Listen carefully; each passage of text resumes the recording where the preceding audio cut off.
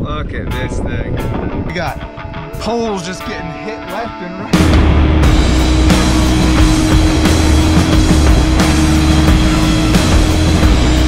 What's up, everybody? My name is Marcus and welcome to Fried Chicken Fishing. Today we're out here stocking our pantry. If you've been watching the channel for a while, then you know I do a lot of catch and release, but not today. Today we are going to can this healthy resource. We are doing some canned catfish. I don't know if you've been to the grocery store lately, but I have, and prices have skyrocketed. Not to mention that they're always trying to poison us. Processed ingredients, horrible things. So if you want to prep for your family, you want to learn how to get something when the grocery store doesn't have anything, then watch this video all the way to the end. I'm going to show you how easy it is. Store your own catfish for the long term and get some protein in your pantry that you don't have to worry about grocery stores supplying you. This is real easy, especially this time of the year. We're out here on the banks. Let's get baited up and let's get casted up. I already caught my bluegill last night. I'm using cut bait today. A really fun video, so I hope you stick around till the end. Let's go. Woo, that wakes you up. There we go. Get in, big boy. Look at this. Has got to be a blue. This thing just smacked it. Oh man, it's a big old flathead. Look at that. Heck yes. Well, the sun came out and so did the fish. We found them nice and shallow. Now, she is a really big spawning fish right now. Look at this thing. Now if it wasn't this time of year and they weren't spawning, I would can her because flathead is absolutely delicious, but I can't do it this time of year. Let's get it back. All right. Yeah, she knows she's going back in the water.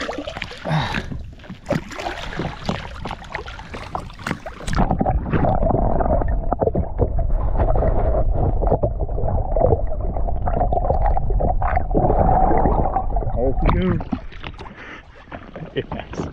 And right there next to that wood, you might not be able to see on camera, is where we got that big hit. So now that I know these fish are definitely shallow, I'm gonna go find some flats. I'm gonna find something around 10 feet deep. Now we might have to go ahead and keep some spawning catfish today, but I'm definitely not gonna keep a big old flathead like that. She's gonna breed a whole lot of babies for us to be able to catch in the future. So we wanna make sure we keep this fishery strong, right? Heck yeah.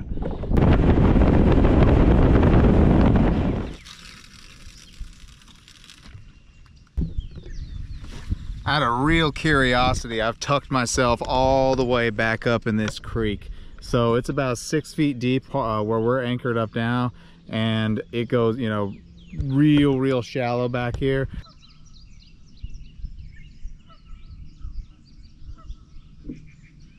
I'm gonna go let the bait soak near some more open water. We've been here for, well, half an hour, 35 minutes, something like that.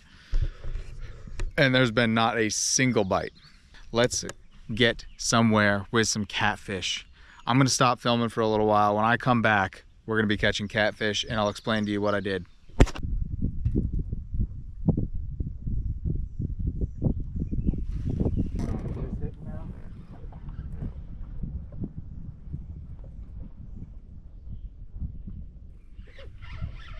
There we go. We got him. There we go. Yes. All right. We got our first catfish in the boat since this morning at 9:30. It is 1:19 in the afternoon. Going in the live well for our canned catfish. First fish since 9:30 this morning. It is now 1:20 in the afternoon. I've been getting bite after bite after bite and been missing. But hey, we got one in.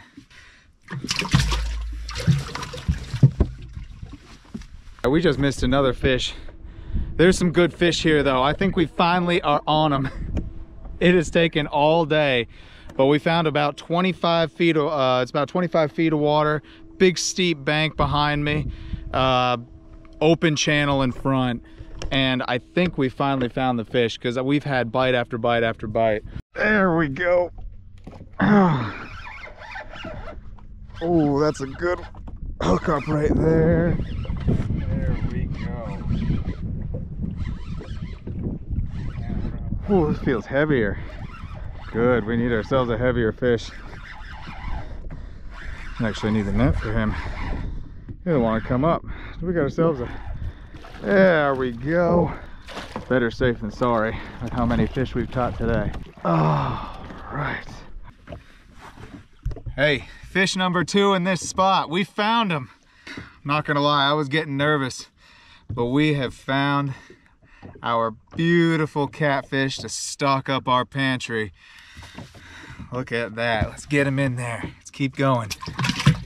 Come on, take it down. I don't know what this is doing. It's doing something weird. There we go. Fish on. Man. He toyed with that for a while. There we go. That is a nice big channel. Hey, when catfishing, persistence pays off, all right? Our last fish was at 9:30 and we got 3 in a row. Boom, boom, boom, because we found the right spot. We went shallow, we hit the shore, we went super deep, and then, hey, we found that sweet spot, a 25-foot hole right off of a steep ledge, and we have all of these beautiful channels, exactly what we were looking for, all right? Let's get them in there. Let's go. Let's keep going. This is too much fun. Hey, it feels really good when you work hard and you keep going, all right? Don't give up when you're catfishing out here. They're out there and they're always hungry. I really didn't think this through. I need another one of my bluegill in there.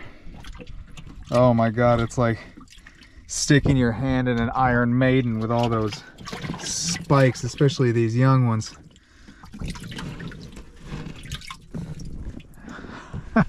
Somehow, magically, I got him out. It is brought to my attention that it may not be legal to use game fish, as in bluegill, green sunfish, as cut or live bait in your state. I'm in North Carolina. It is 100% legal to do as long as they're caught legally on rod and reel, not in a cast net. But please check your local regulations. I would hate for someone to get in trouble for doing this because they watched one of my videos and thought it was okay in their state. So definitely check your local laws.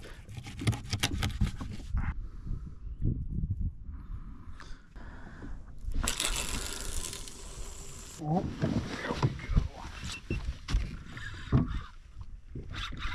there we go. That is just... Oh, let's put them right in here. Yes. Yet another one. Oh my gosh. All right. Hey, look at this. Catfishing is easy as long as you can find them, all right? Middle of the day, crushing it. Look at that. Yes. Let's get him in the live well. Oh, let's put him in there. All of his friends. Ooh. Yes.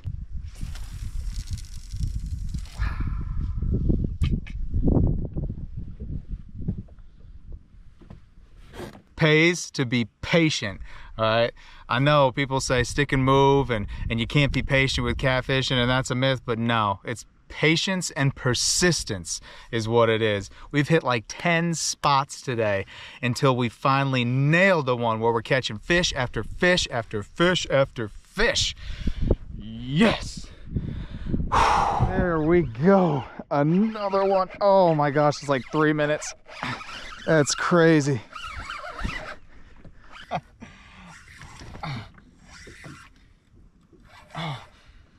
Yes, look at you.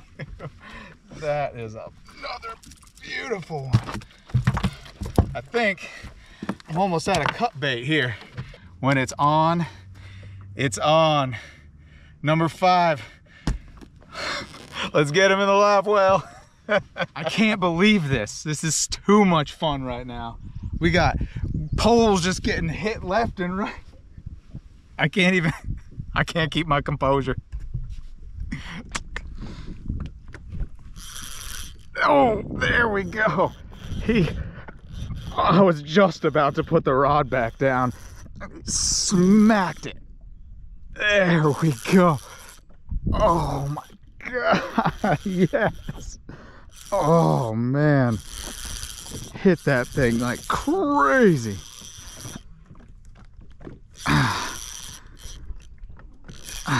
Just about to put the rod back in its holder. What do we have? Yes. All right. Another beautiful channel. All right. Look at that. All right. That thing hit and then went away for like 3-4 minutes. And I was just about to put the rod back in the holder, just whack, just crushed it. Oh man, let's get him in the live well. Realized I have one more. Oh, look at this. Oh my gosh, this is a super rare fish. We're not gonna eat him. What's this? It's a cedar sub. What? I could sit here and do this all day long, but we got a ton of work once we get back to the kitchen. I'm going to show you how we're going to fillet these fish, and I'm going to show you how we're going to get them into jars and pressure can them for long-term storage for you and your family. You ready? Shoot. Boom! What's up? We're back at the house. Let's get to cleaning some catfish. All right. Cleaning catfish is super simple, and you don't need a lot of tools to do it. Sharp fillet knife. I got a couple just to, you know, see which one's sharper. A pair of pliers. I usually use needle nose, but couldn't find them, so linesman's. And a bucket of ice water, because you want to get that flesh down cold as fast as you possibly can. You're going to start by making 2 cuts here on the gill plate, all the way up to the base of the head back here, and you're going to repeat on both sides. Then you're going to start up top. You're going to come around that dorsal fin. You're going to go all the way down the back. The whole point of doing this is you're giving yourself a place where you'll be able to pull all of this skin off with one rip. Now, flip it over from the bottom, and we're gonna cut the skin, trying your best not to cut all the guts. All right. Now that you got all your cuts made, simply grab the skin with your pliers. You want to get a good grip with them. These linesmen actually are going to do a great job. And start peeling that skin all the way back.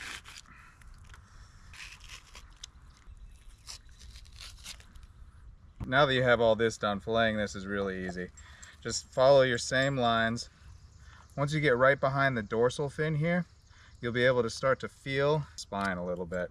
You can kind of pop the tip on that a little bit. Once you get past down, just like that. You want to get that little piece of meat up on the neck, and then you're going to have to start riding your knife right down the rib cage, just like that. You have a beautiful catfish fillet, just like that. And get that right in your cold water as quickly as possible. Same thing for the other side. The tip of that knife all the way down the rib cage, just like that, till you get your nice boneless fillet. And get that right into your cold water. This belly meat is really, really good. So if you can cut that and save that out from there, especially that we're canning this, that belly meat is really, really good meat. One cleaned, filleted catfish, and this will be really good for my compost pile, which is right behind me, so that's why I'm doing that down here. That yellow up there can actually be what gives you a little bit of a fishier taste, so if that bothers you, just cut it off. And if you're anything like me, then you have a friend here who watches this whole thing. There you go, Riley. None of it goes to waste.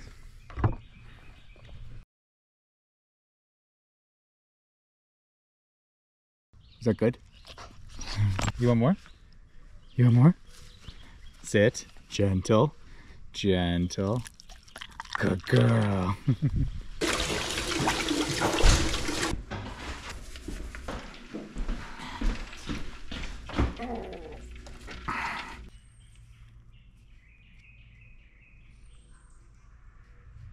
I need to shower.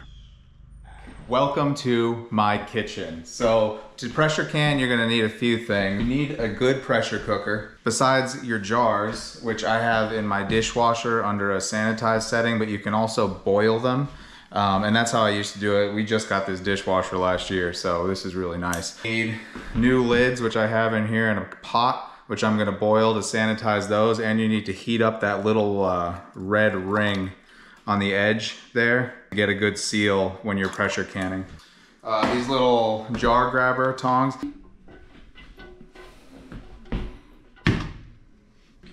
Before you start, give your catfish one last rinse. So get all that water out of there that you had before. Take a look at your fillets. Make sure they're all looking good. White fillets, look at how beautiful those fillets are. Unbelievable. All right, now if I find this yellow meat right here, this is the meat that'll have a little more of that catfishy taste to it. I might set this aside and cook for the dog. You know, you can eat it and you can can it. It's not bad for you. I just want to make sure that the fish that we come up with is as good as it can taste. Just like that. Beautiful little chunks of catfish meat.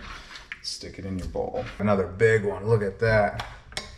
I'm gonna trim that little top piece off. That to the old dog. There we go.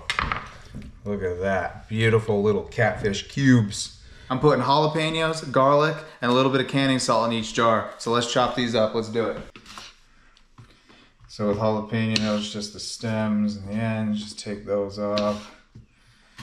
Make a little pile of rings and put a few into each catfish. I don't want to overpower the taste of the fish, but I do want to have a little bit of spice. Pile of jalapeno. Just gonna smack that off the edge here.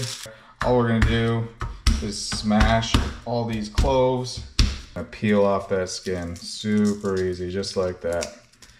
With the raw pack method, you gotta use hot jars. So all that means, literally, is your jars are hot. These are hot to the touch. I've had them in my dishwasher here on the sanitized setting. I've got them nice and hot. I'm gonna get my tap water nice and hot, and I'm gonna give them a good rinse, make sure there's no residual soap or anything like that, all gross. And then bring them right over here to my station. All right, we got our hot jar, and all we're doing for this raw pack method is we are gonna just stuff the fish in there, just like that. Stuff it down, and you really want it tight. Make sure get all the air pockets out of there. Before you add the top, just add, if you're adding a few pieces of jalapeno or something, stuff that down in there, just like that. A couple pieces of garlic, just like that, and then fill it up. Now, if you haven't canned before, there's something called headspace, which is the amount of room that you have from the top of your food to the top of the lid. So for raw pack fish, you want 1 inch of headspace. And you really, this is like the most important thing. So usually this is about 1 thumb. So that is 1 inch of headspace, just like that. All right, now you're gonna come in here, whew, which is really hot. It's really hot. Tongs would have been good. You're gonna take this, clean off the top of your lid with a piece of paper towel. Stick that on there and screw that down tight. And there you go. Stick that right into your pressure canner, just like that, right on the side. All right, let's keep going and tighten that down. You don't want to crank down on it too much. They say 2-finger type. And there you go. You got another canned fish. Go. Drop it right in your pressure canner. Now I just have this water kind of warm, I'm gonna start heating this up now, actually. But this water's just kind of warm, just to make sure you don't have any stress to your glass.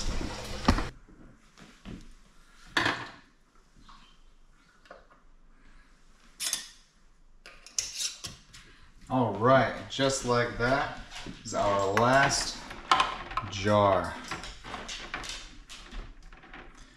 Look at that. I'm gonna let this guy start steaming. We're gonna let that go for 10 minutes, and then we're gonna drop this little pressure regulator right on the top, and then we're gonna slowly monitor until that hits 11, which is 11. We're gonna do 11 pounds of pressure for 100 minutes. Now I found that once this gets up to temperature, it's really easy to regulate, especially if you're on electric, like flat top. At any time you come back and all of a sudden this is down at like 8-9 pounds, something like that, you actually have to start the 100 minutes all the way over, which you don't want to do. You really don't want to do that. We got a roll and boil going, and that is shooting up steam. It's actually, I'm not sure if you can really see it on the camera, but that's shooting up steam and making a heck of a lot of noise. So I'm going to start my 10-minute timer right now. In 10 minutes, we're going to drop this little cap. Boom. Ooh, we're almost there. Woo! We are cooking. All right. 100 minutes, 1 hour and 40 minutes if you're below 2,000 feet. 11 pounds of pressure for 100 minutes. I will see you in 100. All right, it has been 100 minutes, 1 hour and 40 minutes. All we're gonna do is turn the heat off, lift it up, and move it off to the side. And we need to let it depressurize all on its own. Don't remove that top cap. Don't try to press down and depressurize anything. You can break your jars really easily doing it that way. Just let it depressurize all the way down by itself. Who doesn't like bread with canned catfish?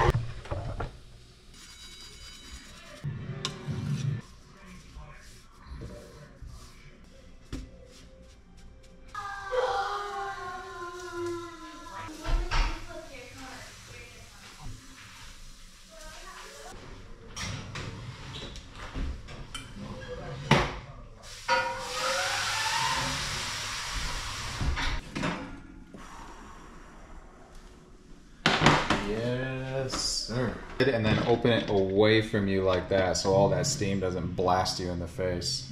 Oh, look at that. That looks so good. We take our little gripper things, come in, grab it, and then set those right on a wooden plate or a towel. Don't ever set this right on a stone countertop though. You can crack it, or if you have like a linoleum, you can definitely melt it because these are still super hot. Super hot. But you don't test these lids for 12 to 24 hours, all right? Don't test them. Don't try to push them down for 12 to 24 hours. You really want to let these pop down on their own.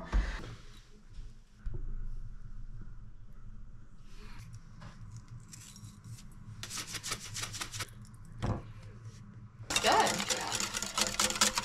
Take some sleep.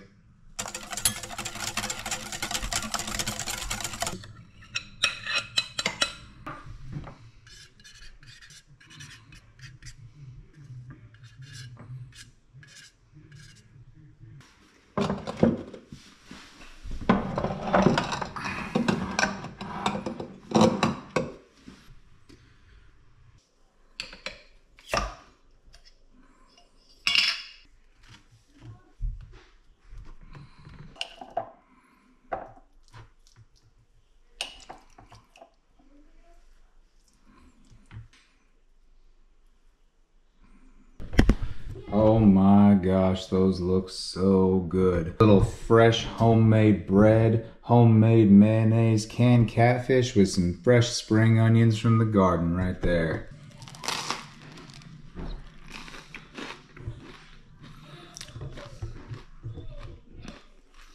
What an incredible, healthy breakfast this is.